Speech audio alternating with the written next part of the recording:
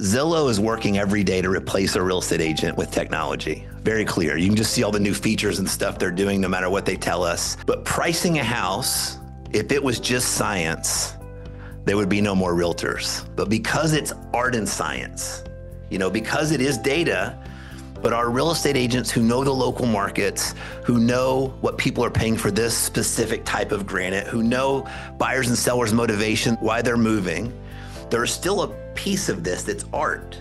We're letting agents for the first time not just do one price and one net sheet. We're gonna go in at 3 different prices. TruValue, up here in the top left. We're gonna go in at market. We're gonna say the house is worth 5.25. Low end, I think an aggressive price would be 500, and the high end of the range is 550. I think this is the number the sellers are trying to tell me they want to list it for. It's aspirational. If we do launch it at 550, which the sellers are trying to lead me towards, the house is going to sit for a little while. 3 prices instead of 1. And then I'm going to put in the address, just like always. It'll tell me, here's the payoff. Tell me how much you think I owe, because that's an important component for figuring out holding costs and net and all that kind of stuff. So I'm going to put in the holding cost of this property, because that's going to play an important role into this presentation. Electric bill, $850, gas, $275, internet, $115, water, $275, trash, $115. They're going to go in and fill out without putting in the holding cost. Just use a net sheet. And then let's hit compute, and let's look and see over 3 different prices. The low end, if you see the second step here, it says months to close. I think if we price it aggressively, we can close in 30 days. Let's just say we're gonna do that for this analysis. Now there's a toggle there, and I can say that's too quick. I think 60 days is more doable. So they can sit there and play with these defaults all they want to run the numbers.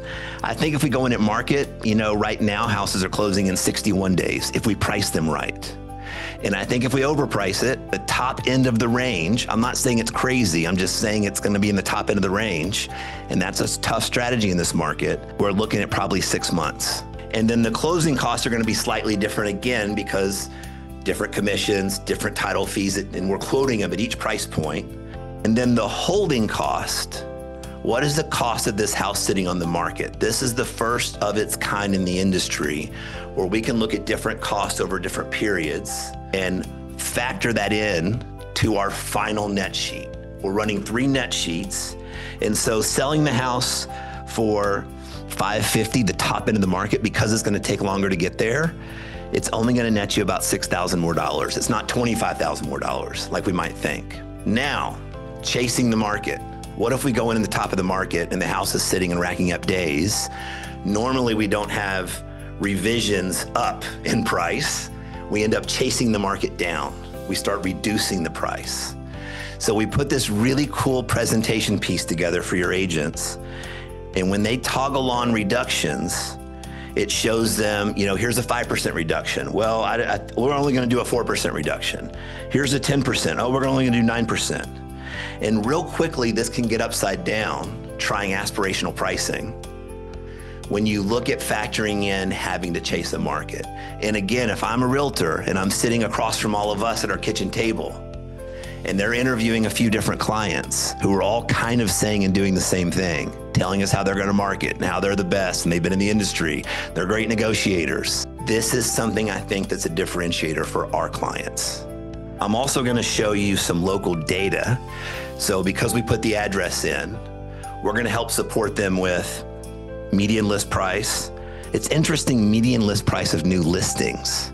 If that's not telling right there, this is something that realtors need to find a way to not offend sellers, but make sure they're aware of the market we're in today. Price per square foot, average days on market, 74. Look how many price drops we've had in this zip code. 53% of properties have had reductions, and look how many price increases we've had. And here's how many houses are on the market in this zip code. And then some national data that we keep updated for them. 68% of homes were sold last month at or below list. 44% of homes included concessions, and almost 1 out of every 5 homes across the country had a price reduction.